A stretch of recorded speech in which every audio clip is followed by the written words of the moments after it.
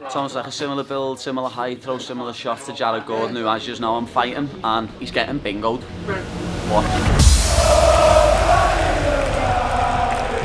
So Paddy, tell us where we're off to, what are we doing? Weekend in London, lads. I want to go to a gym in London and spar with Thomas Paul. He's one of the only people in the whole of the UK that said yeah to spar with me. You know what I mean? All these gangsters in the UK go on like, talk about me, Paddy, he's not even good, he's overrated, he's a little girl. And then none of them will come and spar me, you know what I mean? About 3 people said yeah, that's it. We've got the Pub Talk podcast with Ray Parlin down in Brazil. Then after that I've got to do a UFC interview. Maybe have a little explore around London, see what we can do. I don't mind London, yeah. I like Liverpool more obviously, but I don't mind London, it's nice, just everyone's in a rush, everyone likes to bump into you and snarl you, so I like it when you meet nice people in London. Do you like going to London? No, not really, it's too busy and too expensive for me in my life, I suppose. Who's this lad? It's the little breakdown of this cab I'm fighting. He tries to pitter-patter his way to a win. I try and knock you clean out with one shot, and that's what I'm going to do. I'm going to pick a card at random, yeah? Every one of them different. Yeah. Right, put your finger in to make it as random as you can. Finger it? Just finger it as random as you can, yeah? Take that card. Yeah. Yeah, have a look. Put it in halfway. Yeah. Push it down. Take the top card. Off, lad.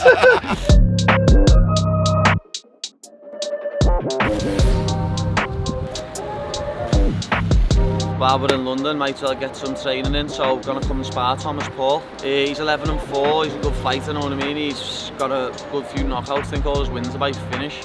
He's fought on the Contender Series and that, so good level of sparring, and he's deaf, you know what I mean? He's got a disability and he's spreading the word for deaf people, to be honest. He's letting it be known that no matter what your disability is, you can do whatever you want to do. Lovely to get some rounds in with him. It's nice to show his story on the vlog. How do you feel about sparring Paddy? Yeah. Then I just speak to him sometimes. Yeah, it's all the same. That's right. When Paddy Coach said that was coming to lose. Finally short on all of them. He's short, quite tight. I got so excited to see like Paddy like going from Cage Warriors to UFC.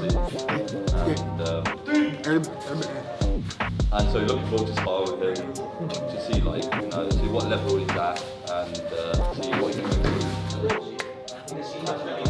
Yeah, I'm trying to show the world that what they can do anything. And like don't they want to show like they do like push other people down and like saying they can't do anything. He wants to improve that. Zeg lad.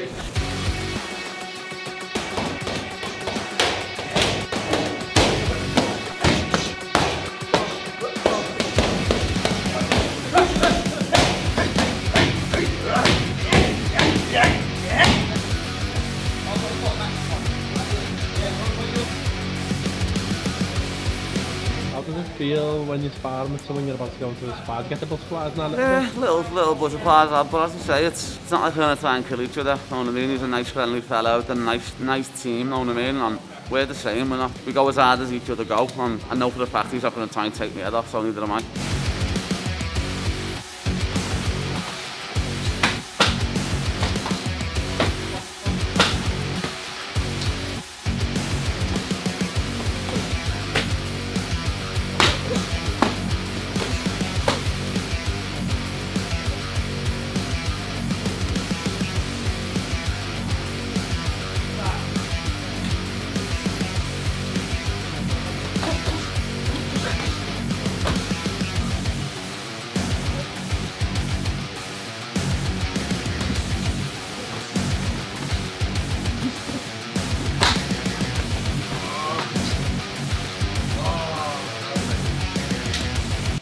As I say, it's always great getting round him with someone new, someone that you don't know. You get a different feel. He's an inspiration, lad, an absolute inspiration. What he does for the deaf community is absolutely amazing. He shows everyone that it doesn't matter what disability you're born with or where you come from or anything. If you believe in yourself and you want to do something, you can do it. It's almost like a similar build, similar height, throw similar shots to Jared Gordon, who, as you know, I'm fighting, and he's getting bingoed. watch. Well, I've seen Paddy before, and he's a big lad. His striking really impressed me. I think people are sleeping, they think he's more of a grappler. I think he can do it all, mate. And he's a good laugh as well, so, you know. Him and Thomas had a good little scrap today, and now they're having a bit of banter. Good day. Thank you very much, Thomas. I can't appreciate it enough, lad. As I say, the only person who would spar with me in the whole of the UK. Right, so pub talk today, bit of fun. Ray Parlour, Alan Brazil, set in a pub, just going to chat about life. Easy stuff, so I'll talk you through the questions to go in. I don't even know if I'm going to fit through there with all this shit, you know. Let me just do the skins. Right. Paddy, how are you, pal? Yes, lad. How you playing, mate? Alan. You alright? How you doing? Nice to meet you. Something different to what I expected. Honestly. Well, I think I'd be a fat No, it's not. I'm a little like skinhead. You can tell by his personality, he's going to be a right laugh, and it's a good show, and also we're a bit serious as well, a bit of mental health stuff, and I know Paddy's got to feel a bit of that as well. We want to concentrate a little bit about sports people who've encountered mental health problems. Every different guest we get, I'm like, wow, I can't believe that. Yeah. So it's really important. And Paddy's episode will be one of the best because he was brilliant. Yeah. He opened up, fantastic insight of what he went through, where he's got to, and where he's going. And I'm really hoping he can get his dream, that fight at Anfield. That would be amazing. Yeah. Me and Alan are going to come as well. Yeah. Definitely have. Well, look, that's unfortunately that's time at the bar. A big thanks to Paddy Pimblett, Paddy the Baddy for being so open. We'll see you next time, and good luck in Vegas, pal. Thank you very much. Really enjoyed it. Nice one for having me. Lovely, well done. That was brilliant, lad. One of the coolest things I've done, lad. As I say, just chilling, having a chat like I'm in a boozer with the lads. You can't go wrong. One of the best we've done so far. We've had some big names: Noel Gallagher, Vinnie Jones, and yeah, it's just brilliant. Mental health, spot on. Loved it, mate. Just now at the MMA clinic at the gym in London. I'm gonna do the UFC interview. Get this out the way. I'm a better striker, got better jiu-jitsu, got better wrestling. I'm gonna have the whole crowd behind me. He's gonna be like, oh, what's going on here? We're in America, and everyone's backing me. I'm better looking than him. You know what I mean? Like, what else do you want me to say, lad? But he is a good fighter. He is. But as I say, there's levels to this game. We meet a lot of fighters in the stuff that we do, and they come with a range of different sort of skills and personalities, and then you just meet someone like Paddy and it's completely explosive and different and unpredictable. The thing about Paddy that stands out is the thing that nobody can bottle. It's the thing that everyone wished they could invent or have or apply or say or do or be or feel. And you can't make it up. It's originality, it's the real deal. It's that star quality that you can't make up, and he has it. He has got bucket loads of it. So. How's that, lad? Sound, lad. Standard procedure, lad. Just knocking interviews out for shits and giggles.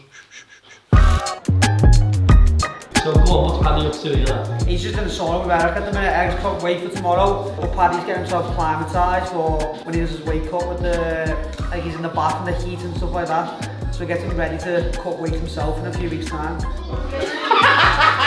I can't do that, dog. I can't do that, dog.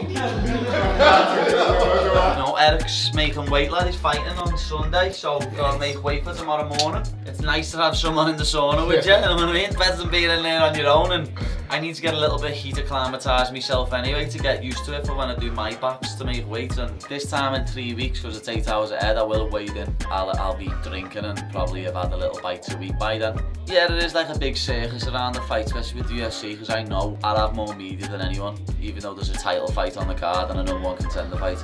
I'll have more media than anyone. I'll have to do more interviews, I have to do more stuff for socials. But that's the nature of the beast, lad. When you're a bad man, that's what you gotta do, lad, know what I mean? I can't wait, lad. I've been preparing for this my whole life, lad. It's happening. I'm having a little explore just at the Houses of Parliament, as you can see. And it's Big Ben, lad.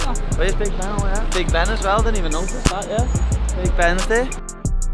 Not Downing Street, are we? You can't even get near it though. And now why the tourists come to London to go and see Downing Street? You can't even see the house. It's pointless.